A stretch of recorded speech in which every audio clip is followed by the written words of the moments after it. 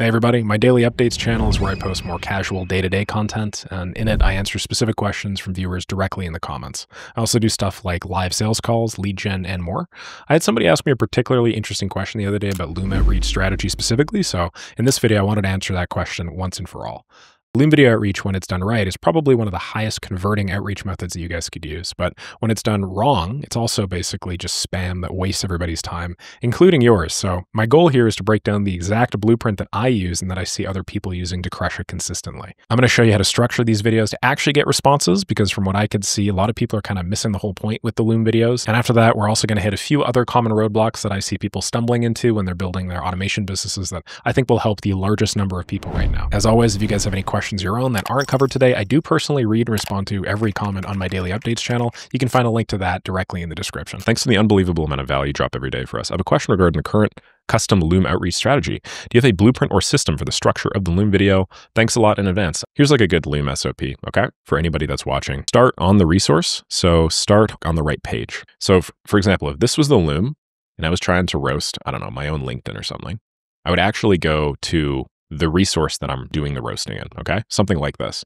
It's important that you start with this because the first frame of the Loom video, if there's any sort of like embedding or whatever, the first frame of the Loom video will be their profile, and they'll think that you are currently on their profile, which helps. Like imagine if you instead just did some cover page, like you know how Loom gives you a cover page or some new tab page or something. It's not evidently clear that this is not a templated video. So just make sure you're on their profile and, you know, do stuff like a quick little zoom in the first few seconds. So be like, yo, Nick, man, just came across X, Y, and Z. You know, quick little zoom. That way in the GIF, they see the zoom. It makes it abundantly clear that like this is not a templated video. And now you've just checked that box that it's not spam, okay?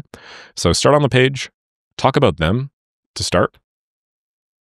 The first like 15 seconds or so is basically the most crucial part where you can position the rest of the video as providing value to them, not just being a sales pitch. So talk about them in the first 15 or 30 seconds or so. When you drop social proof, do it organically. So what I mean by this is don't just say, hey, Nick, just landed on your LinkedIn. By the way, I do X, Y, and Z, and I've made $1 million bajillion dollars for creators like blank and other people like blank and blah, blah, blah, blah, blah, right? Because that's not positioning the video to be valuable to me. When you talk about them, I always like doing something like, hey, I noticed really, really small thing that I can fix for you to make you, I think, $10,000, maybe $15,000 more per month. But you can let me know your thoughts on that if you find this interesting. It has to do with X, Y, and Z, and I'm actually going to show you everything you need in this video so you can just like hand it off to your team.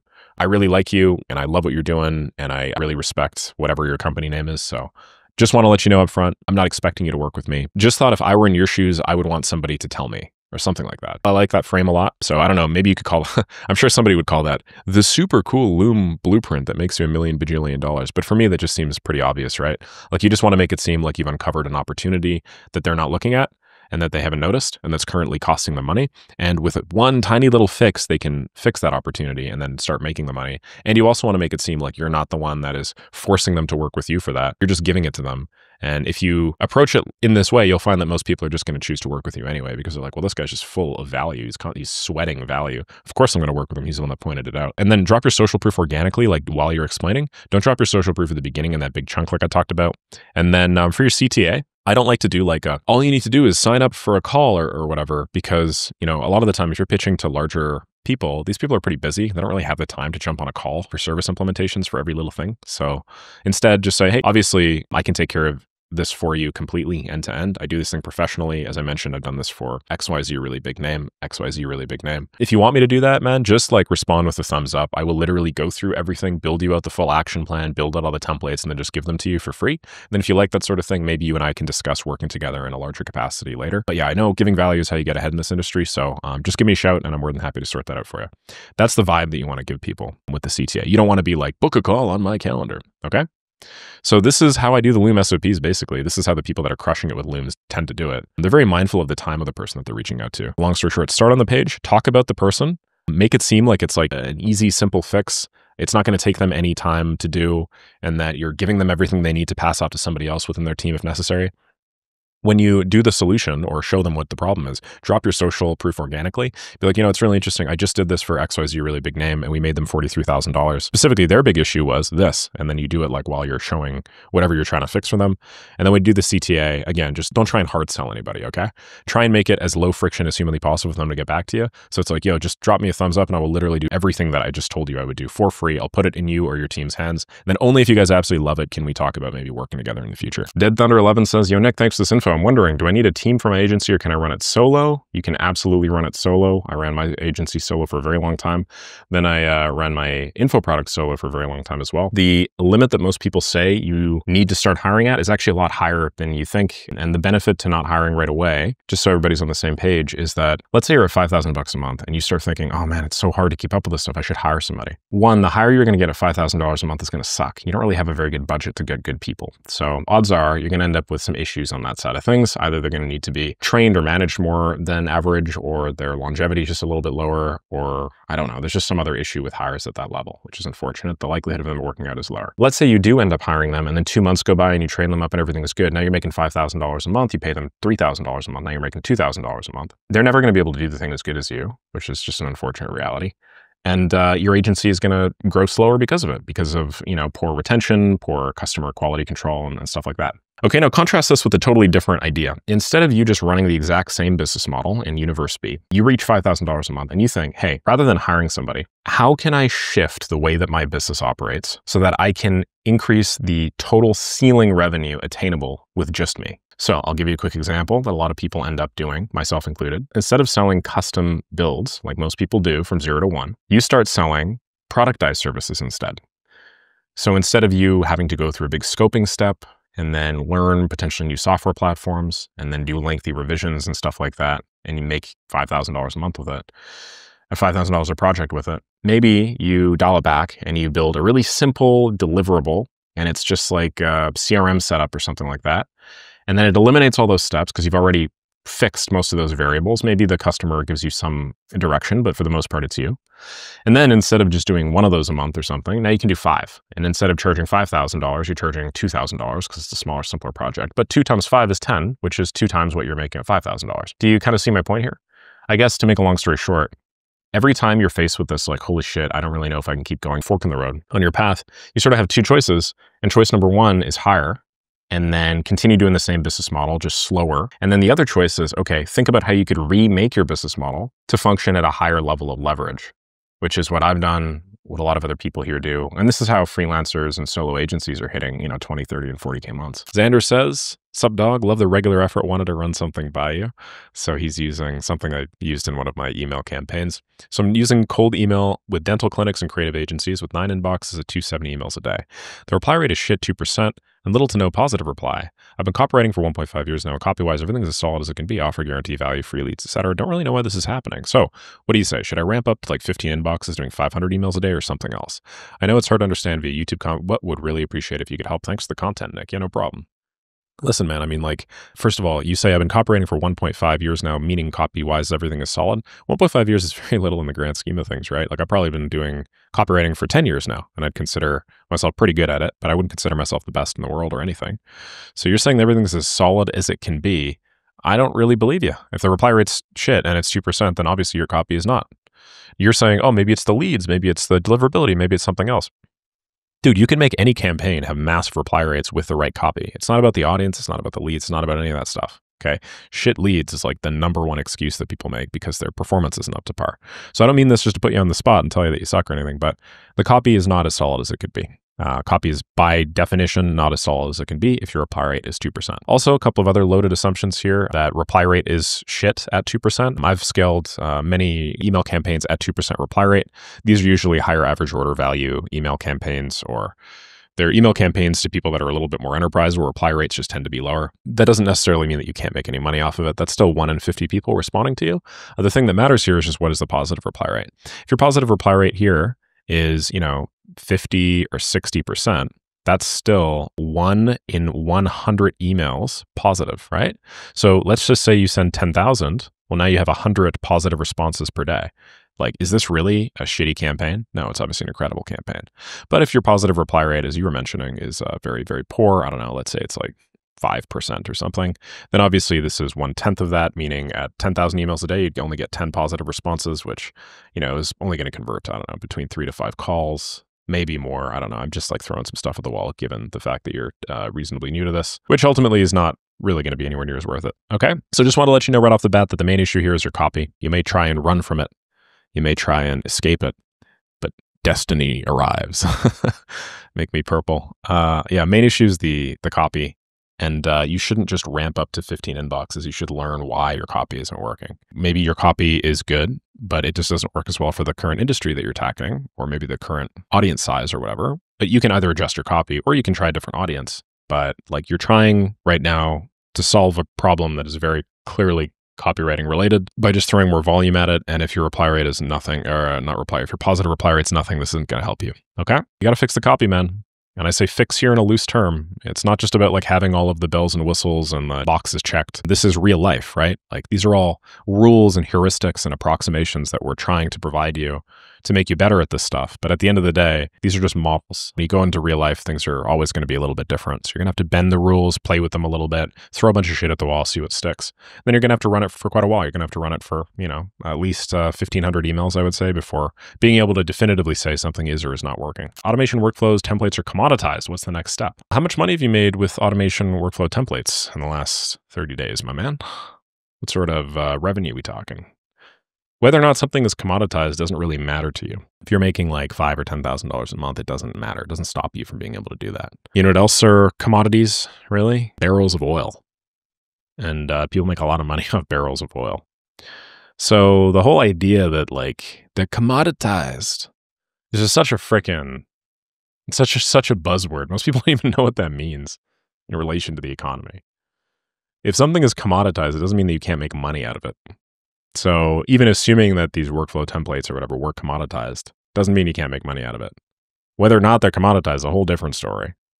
But like, yeah, man, like, dude, I'll tell you where commoditization matters. Commoditization matters when you're trying to run a $10 million a year business, or $20 million, or $50 million, or $100 million a year business, not a $10,000 a month business, Like there's literally always room in a market for another $10,000 a month entrant. You don't have to worry about commoditization if you're just a freelancer trying to make a living. If you're trying to like build this huge Uber or whatever, yeah, you got to start worrying about stuff like that. But you're not, man. Like, let's be real here. We're just trying to earn a living. We're just trying to, make significantly more money than the average person while working significantly fewer hours. So all this talk about commoditization and about like, oh, like the market saturation and stuff like that. Don't get me wrong. Markets get harder when they're saturated for sure.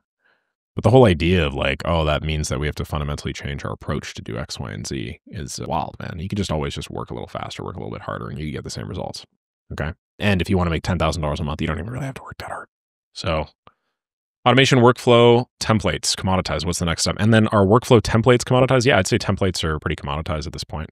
Just calling it what it is. But your value is not in your ability to generate templates. Your value is in your ability to build a solution for a client.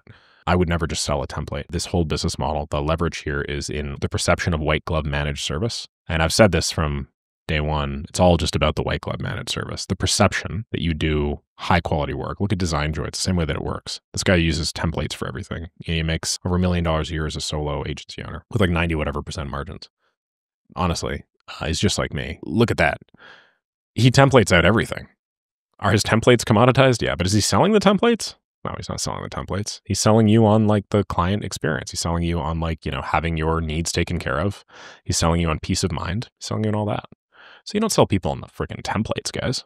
Because then you're no better than just like a, little template GPT or something. Hey, Nick, I'm interested in the topic of selling project management systems for marketing creative agencies. I've been looking around YouTube for a while.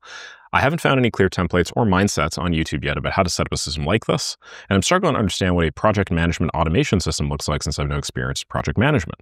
I know this is a long shot, but can you tell me what info I need to ask the prospect of the meeting and explain how you typically build out or scope the system so that I'm clear on what I'm dealing with and the prospect is clear in terms of what they want? Yeah, so this is a great question. To dog food a little bit, which just means to pitch you on my own service, I do have templates for project management systems inside of Maker School, spread out throughout month 2, month 3. I also have some resources between month 4 and month 5. So if you did want to just jumpstart everything and just have templates that work out of the box, definitely check out Maker School. Do a lot of project management. Obviously, it was a big part of my first business, which is ClickUp, where I built project management systems like this alongside my partner. That was one of the reasons why we were able to grow and scale with such a lean team. Anywho, In general, there are two types of project management systems nowadays. There is a stage-based system, and then there's a subtask-based system. So let me break down how these work in just a second. Basically, there's stage-based or subtask-based. Stage-based systems are for situations where projects flow linearly through a queue. So let me give you an example from my actual business here. Projects start at the very top here and then work their way down to the very bottom. So essentially, they start at some sort of awaiting assignment or assign stage.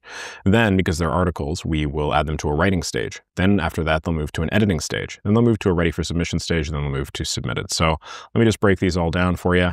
In our case, for writing, we start with assigned, then we go writing, then we go editing, then go ready for submission, and then finally we have a submitted stage. In a nutshell, these are the stages that matter. I know I had a few more stages over there, but those are just tertiary stages for various little management things that don't ultimately apply to the stages that a project will flow through. Okay, so you can rename these to whatever the heck you want. I mean, like assigned could also just be like queue. Writing could be, I don't know, scoping. Editing could be, I don't know, building. Ready for submission could be QA, and then submitted could be delivered, right? Like these don't have to be the exact same words that I'm putting down here, but they tend to represent similar ideas. You have some sort of queue, which is flexible, that allows the person that you are assigning the project to like manage their life and their day. You have some initial kind of rough draft thing.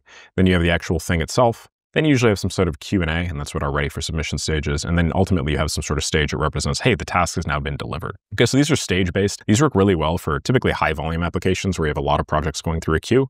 You have a big team, you need to be able to assign these things, and the projects themselves are relatively simple in nature. That is in direct contrast to what I'm calling subtask-based systems. Now, subtask-based systems look and work a little bit differently. So subtask-based systems are for situations where scopes are complex and projects can have multiple dependencies, let's say non-linear dependencies. What non-linear dependencies means in this case is it just doesn't always flow directly top to bottom through a queue. So let me show you an example with these. You'll see that there are multiple stages here: writing, editing, client delivery, for instance. This is a simplified example that I just wanted to show you guys that I'm using in this pipeline, but usually you kind of just use one or the other. If I go over to this project management system, which we are going to, let's do template creative agency. Okay, and what you'll see is in a system like this, which is like mailbox setup, instead of us just having a simple stage for each of the steps responsible for this task, launch instantly campaign, what we've done is we've broken all of these down into subtasks instead. And these are very similar conceptually to the statuses or stages that we had before, except now, because they're subtasks, we can actually have people work on them simultaneously without actually needing to materially affect the stage that they're in. And then the stages themselves just turn into to do, working, or complete, or maybe like blocker or something. Okay, so quick example here, launch instantly campaign. Well, there are a bunch of steps that are involved here, but you don't have to do all the steps one after the other. You have to do some of these steps one after the other. Some of these have dependencies, but not all of them. For instance, you start by connecting domains to your workspace. Then you connect mailboxes to instantly. Then you warm up and configure mailboxes, complete SPF and DMARC. Then you write the campaigns. Well, you could actually start writing the campaigns before you connect the domains to the workspace, right? So you could assign this to person A, and then you could assign this to person B, and you could actually have both of these tasks done simultaneously. Now, in our case, we've also added time estimates, due dates. There's some other information here as well, but you can add whatever fields you want in any sort of project management-based system, okay? Yeah, subtask-based systems tend to be much better for harder to scope, more variable things where you need to be able to jump in and just add an additional subtask for a system. You can imagine how that works really well, or much better for automation systems than stage-based sort of project management, because in reality, if you're doing custom automations, the specific steps that you are going to have your team or yourself do are always going to depend on the scope. And the scope is usually going to be a little bit different from project to project, right? And because of the non-linear dependency thing, you can actually start working on projects or multiple different parts of projects simultaneously without necessarily having to wait for everything. So that's more or less it. In terms of how to automate this, you basically just attach stage changes or subtask completions to webhooks. that are sent to make.com, which then trigger some sort of thing to occur in your workspace or maybe your Slack or your email. And there you have it. I hope these answers gave you some clarity on the challenges that you may or may not be facing with the AI and automation business. Here's the thing. This is just a small sample of the conversations that are happening all the time over on Daily Updates. So if you guys like this format and you guys want more direct answers to literally your question, I will eventually check that comment over there. Just leave one. I've never skipped a comment. Eventually I will get to it. Just head to the second link in the description. All you have to do is subscribe and then drop your question on any one of my videos, and I promise I will eventually address it. Thanks again for watching. Looking forward to catching you in the next one. Bye.